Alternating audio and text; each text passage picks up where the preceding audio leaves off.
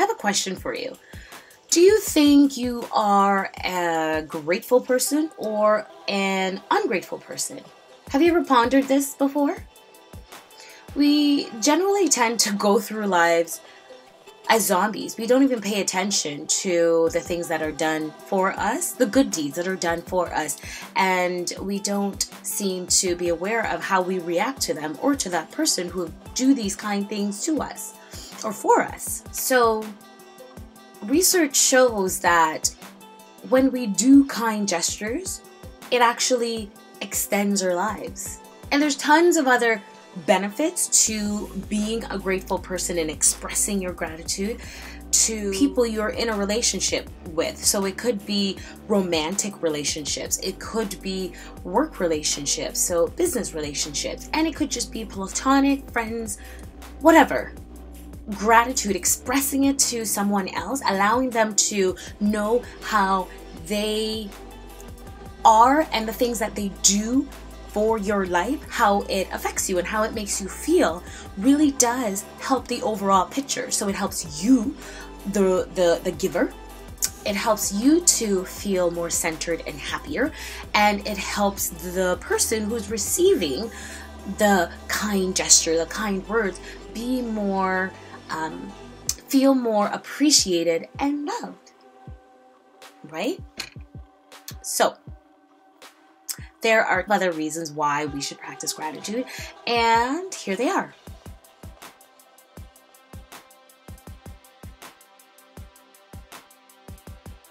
So problems start up when the thing that our partners did to attract us and pull us in the beginning of our relationship or beginning of that job, you know, the shiny office, you know, the whatever the perks are that you gained from a certain relationship that weans over time. We get used to it.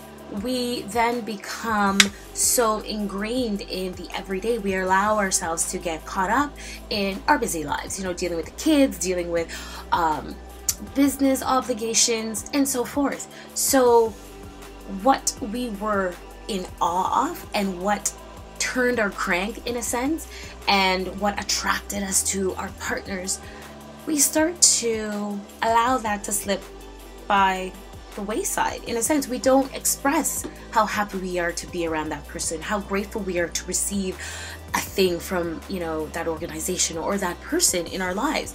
And that could lead to the other person feeling neglected.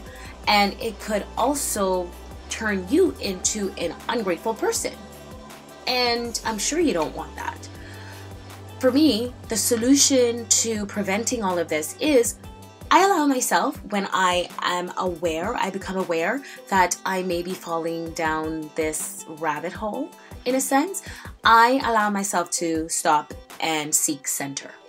So I take a deep breath in and I exhale this breath out.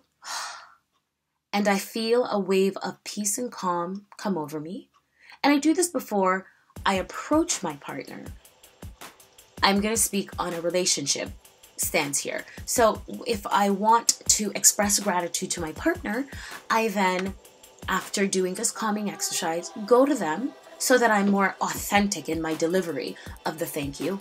I go to them and express how what they have done has made me feel, how grateful I am of having them in my life through words and action. You lead up, you follow up with action, but it's your delivery of your words and how you allow them to feel and see within you how grateful you are for them and for whatever it is that they have done for you.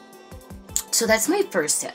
My second, and you should always remember, you know, never forget the beginning phases, the beginning stages of this, you know, relationship.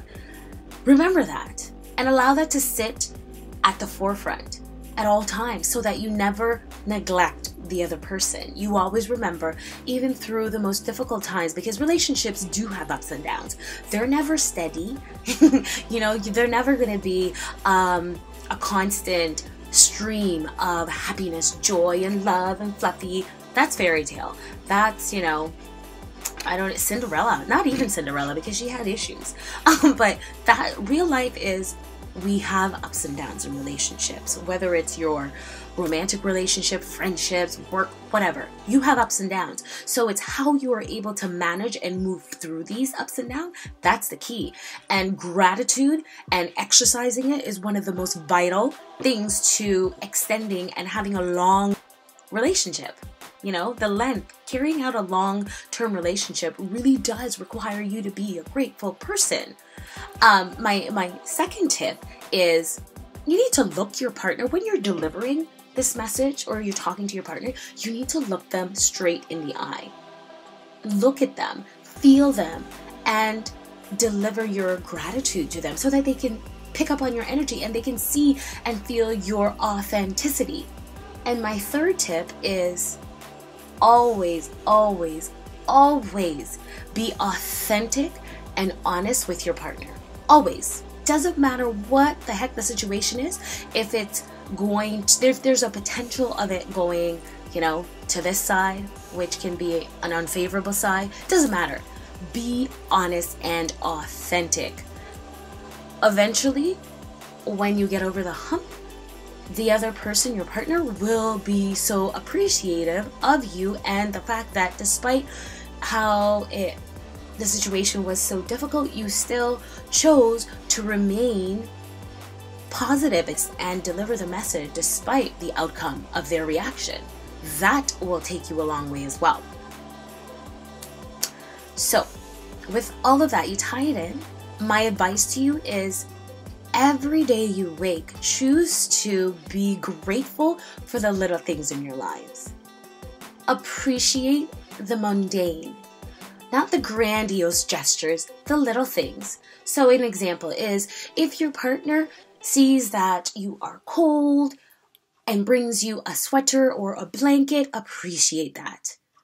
You know, and reciprocate with your own kindness so that you can both feel appreciated and loved within your union.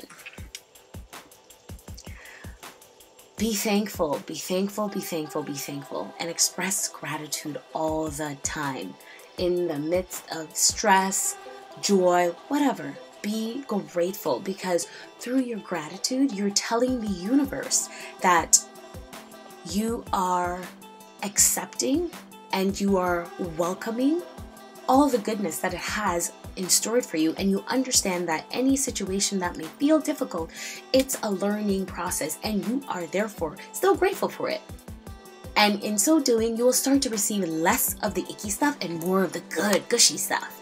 So that is my little tidbit for you today. I hope this provided you with some help and benefit, and I would love to hear from you. If you have some insights or some tips yourself, please leave them in the comment box below, or go on the blog and leave them there as well.